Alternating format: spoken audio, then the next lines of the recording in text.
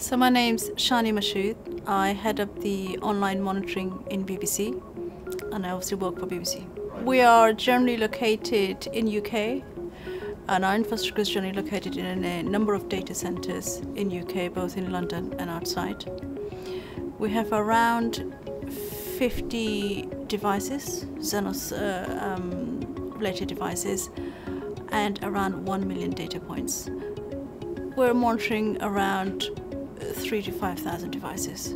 So 3,000 on-premise, and we're also doing the cloud as well. So we have a hybrid infrastructure. When I first started in the role, we had an umpteen number of monitoring systems, some sitting under someone's PC, often crashing, and our NOC team was eyeballing multiple dashboards from different consoles.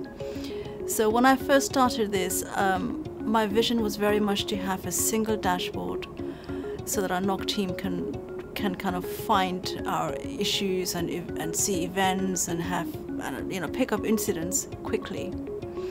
And I chose Zenoss for 3 reasons. One, it was scalable, so individual Negus instances weren't just scalable for what we were looking at. We didn't have to pay any fees for installing agents. We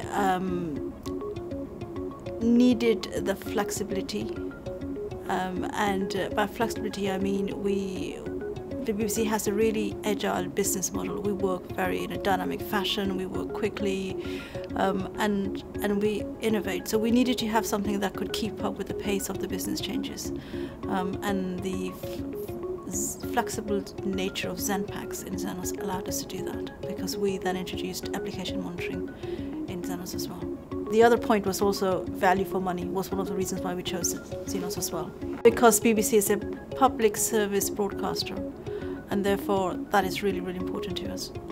What caused us to look at Zenoss was value for money, and the fact that everything was going to be in a single dashboard, in a single console. We had the infrastructure and the application, both from on-premise and the cloud, together in one place, rather than having to look at different systems and different dashboards and different data. And that made a difference to us. So if we didn't have Zenoss, which is our main monitoring tool, we wouldn't know when incidents occur, so our audiences would suffer they would have a degraded experience. Our reputation would suffer. So Zenoss does directly benefit in that it allows us to detect incidents, both infrastructure and application, and move quickly, find root cause analysis, and then take the action that's required to bring the service back up.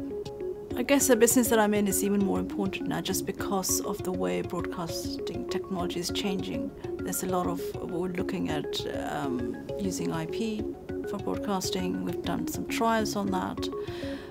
Linear TV and radio channels are moving we are doing live TV on iPlayer. We're doing live radio on iPlayer. So not sure in the future how many people will actually watch the traditional TV. So going forward, this is even more important. And what we do use Zenoss right now at this present moment in time is actually look at monitoring our entire end-to-end service, right from our platform, our data centers, our networks, our servers, and then our application individual component workflow, right down to streaming, the user experience. And we've implemented self-service feature in which we say to the application groups, the product groups that actually develop those websites, give us the data in this format. Don't care how you get it, just make sure you give us the data in this format, and we'll put it into Zenoss so that our NOC team can actually have access to that. And we are actually monitoring our streams for quality of experience, for buffering, for loss of picture or loss of sound, and we're actually getting those alerts into Zenoss now, so that our 24/7 or our NOC team still has a single dashboard and doesn't have to eyeball various streams. It's been very good, very changed in the way things have been in the past.